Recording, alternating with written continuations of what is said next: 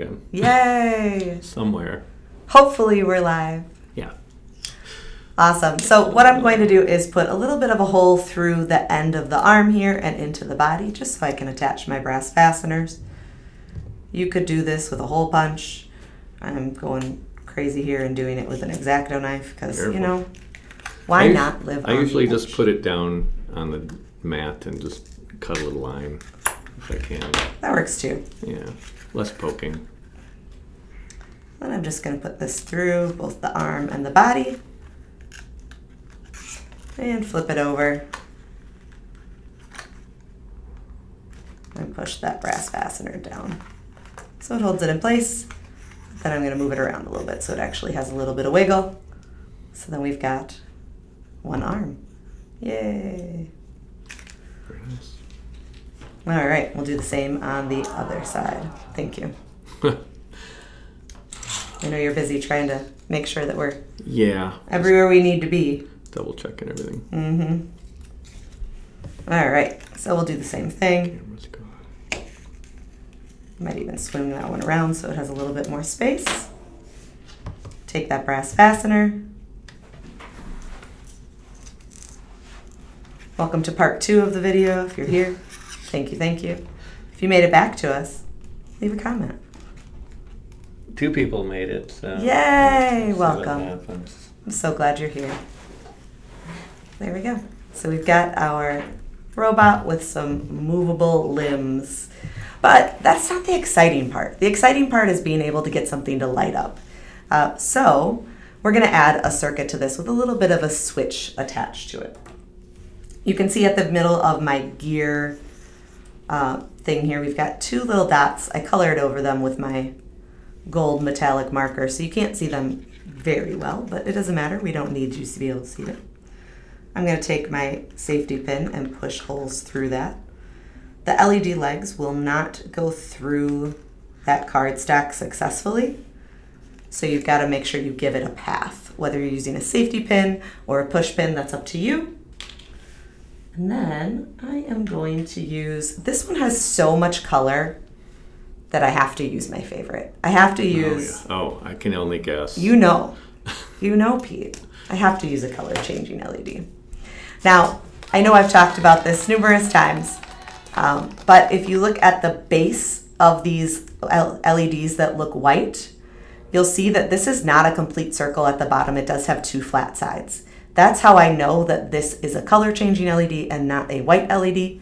I can also test that by putting the long leg of the LED on the top of the battery, short leg on the bottom, and then I can actually hold it down to test out the color. Taught my 8-year-old how to test out some LEDs last night. It was riveting. Yeah. He actually really enjoyed himself. It's good. All right, so we're going to use our color changing LED. And since I don't have an actual template on the back, I need to just pay attention to which leg I'm putting where. A lot of times what we'll do is we'll say put a little bit of a bend in the longer leg. That way once I'm onto the back side, I know which one is my positive, which one is my negative. For those of you that are unsure, the longer leg is positive, the shorter leg is negative.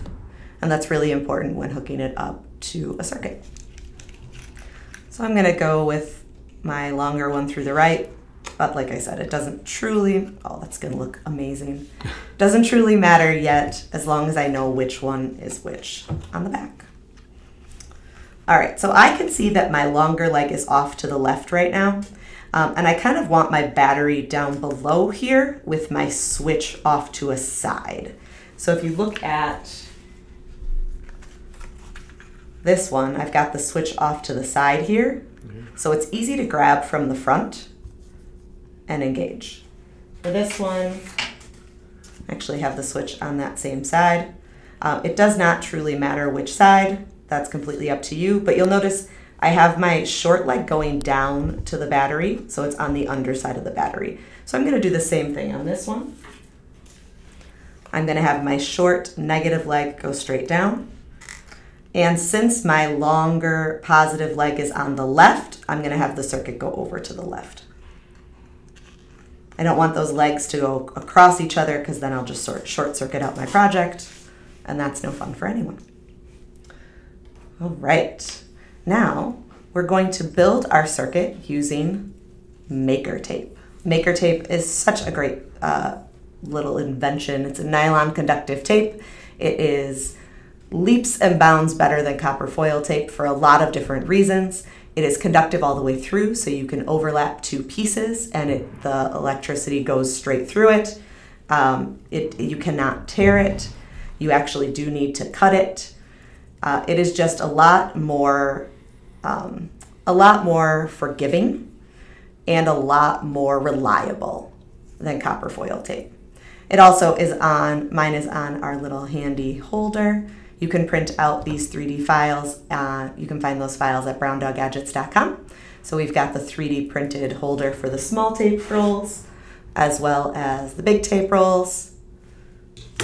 And if you saw it earlier, my little battery holder, which they are so handy to keep things organized and all in one place. You gotta fill that one up for you. You have some empty slots there. I mean, do we? Yeah, I filled mine. I keep just pulling the batteries out of projects after I'm done and just putting them back. Okay. Because why not? Yeah. All right, so I can do this one of two ways. I can figure out how long I want my strips and cut it and then add it to my project, or I can just peel and start working. I know I'm gonna need a piece to go straight down in the middle here, so I'll make one about that long.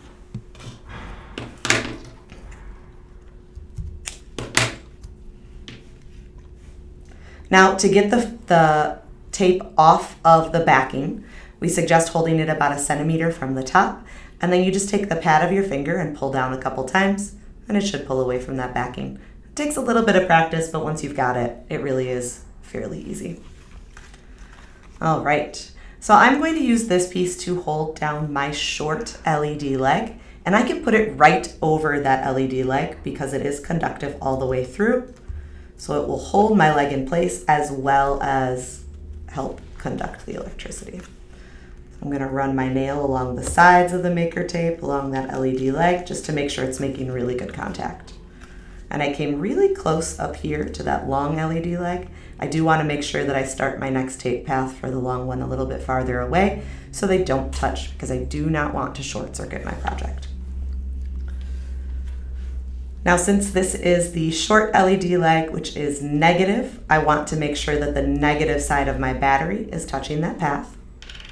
I'm going to attach my battery with a loop of maker tape. So it's about 1 inch of maker tape.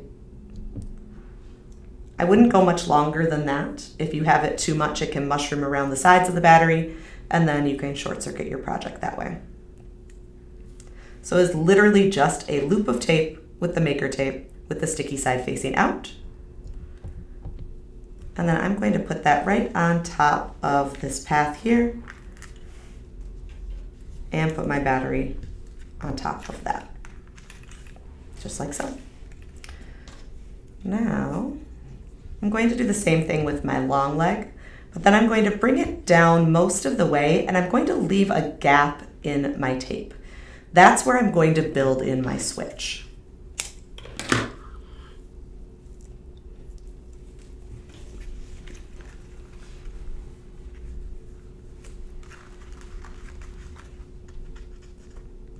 I'm going to rub my nail along the sides of that just to make sure it has a great connection.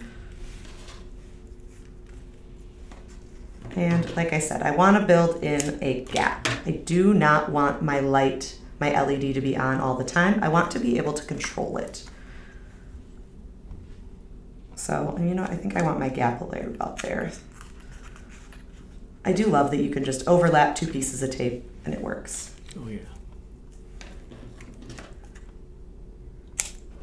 I'm going to take a small piece of tape, keeping a little bit of a gap. I don't want a huge gap. I don't need a big gap. That's just more of a gap for the maker tape to bridge for it to work.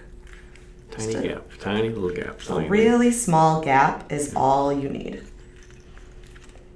And then I'm going to take this tape path onto the top of the battery.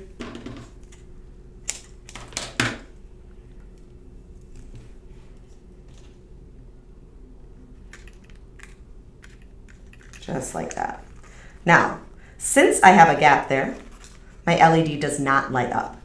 Before I build my switch, I kind of want to just make sure it works. I'm going to take a small piece of tape with the metal side down, since I still have the backing on it. And I'm just going to put it over that gap and hold it there and just check, just to make sure that I've got everything set up correctly and make sure that I can actually get my LED to light up when I bridge that gap. Perfect. Yeah. Since I can, I'm ready to make my switch. A switch can really be made out of pretty much anything. I've just got this chunk of more of this same paper, this cardstock, and I need it to be at a better angle because it's irritating me. Appreciate that. Yep, you're welcome. All right, so what I did is I just made a longer rectangular piece. A lot of the switches that we've built in projects lately have been a lever switch. This is going to be more of like a push button switch. So what I'm going to do is just kind of make myself a little bit of a bridge. So I'm going to fold it up with a little bit of a Z, backward Z on that side. And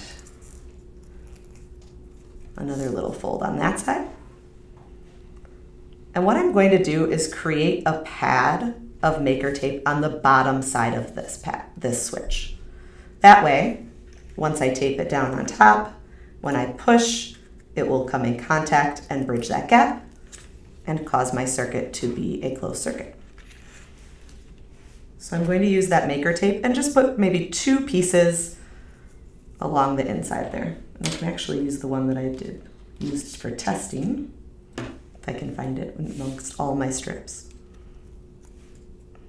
It's a little longer than I want, but the great thing is I can just cut it.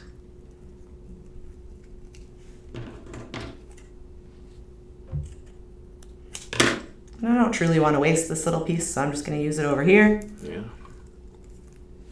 And cut a tiny little part for that section there.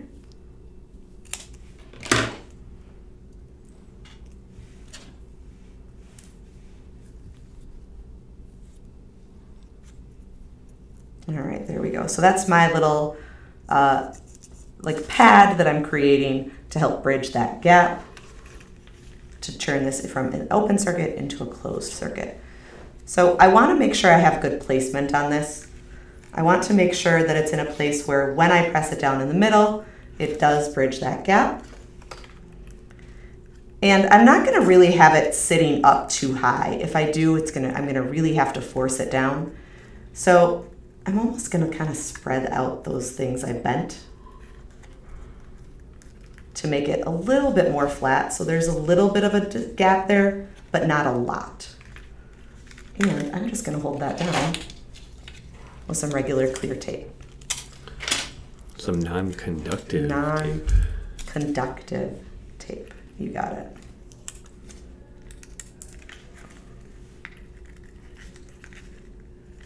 Gotta make sure I'm gonna bridge that gap though. Can't let it slide away from me. His arm's in my way.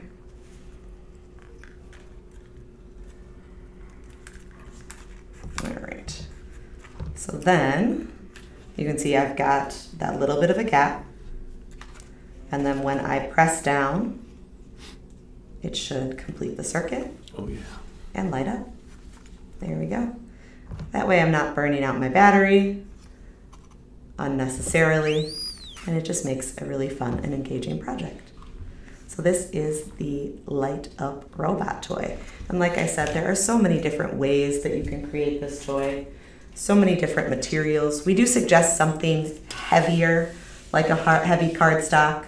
I don't think construction paper would hold up to this kind of project. There's too much going on. You could also, for mine, I actually ended up hot gluing the pieces together just because hot glue stays really well. If you wanted students to actually use a glue that needs to sit and wait for it to dry, I would almost have them build the circuit first and then glue all the pieces together and let it sit overnight. That way they don't have to come back to that same project. They can finish the whole thing, but it will still dry and not fall apart on them. So this is our light up robot toy. Look at, they're all friends. Cool. Yay. Awesome. If you decide to make the project, we would love to see your creations. Just remember that we would love to be tagged. So if you do post something on social media, tag us so we can see what you're creating with your students. Also, all of these templates, like we said, are on browndoggadgets.com. This project, besides using some sort of cardboard, can be made with our paper circuits kit. It's got the LEDs, batteries, and maker tape. It's all in here, everything that you would need for that. Also, if you've never used maker tape before, you can also request a sample pack. So our sampler kit has maker tape. It has 5 different projects in here that you can create. It just gives you a great idea of some of the things that we do here at Brown Dog Gadgets. So you can go to browndoggadgets.com to request your free sample pack. Other than that, we hope you enjoyed and you build the Light Up Robot toy. Next week, we've got some fun projects for Thanksgiving, which is around the corner. Some Thanksgiving cards, as well as a cyber turkey mask. It's Pete's favorite project, I heard. No, yeah, sure. Yes. Wonderful. Yay! Thank you for bearing with us today. If you ended up coming back to our live stream, or if you're seeing this later, we'll try to make sure both parts are together. And as always, check us out at browndoggadgets.com. Email us at help@browndoggadgets.com if you've got any questions. Otherwise, we'll see you next time.